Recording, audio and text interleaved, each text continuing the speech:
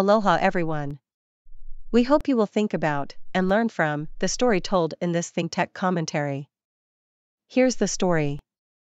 After Kristallnacht in 1938, many Jews fled from Europe to the safety of Shanghai, in China, where thanks to the kindness of the Chinese, they could enter without a visa. But after a while, the Japanese invaded and took over Shanghai. A Japanese military commandant was appointed to be in charge. One day, a German ship appeared in the harbor. The captain visited the Japanese commandant and asked him to put all the Jews on the German ship to be returned to Germany. The Japanese commandant called a meeting with the rabbis of the Jewish community to have them make arrangements for all the Jews to board the ship the following morning to return to Germany. One of the rabbis said, "Commandant, you understand, don't you, that when they take us back to Germany they will murder us, in death camps? That is why they are here. It is the Holocaust."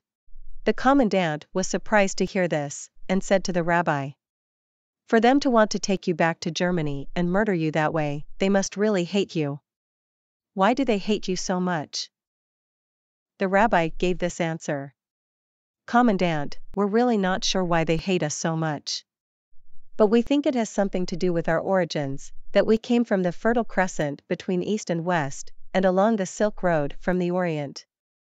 In short, we think they hate us so much, because we are in part Asian." The Japanese commandant thought about that, and in the morning, he told the German commander that he was not going to order the Jews to board the ship. The German ship then went back to Germany, empty.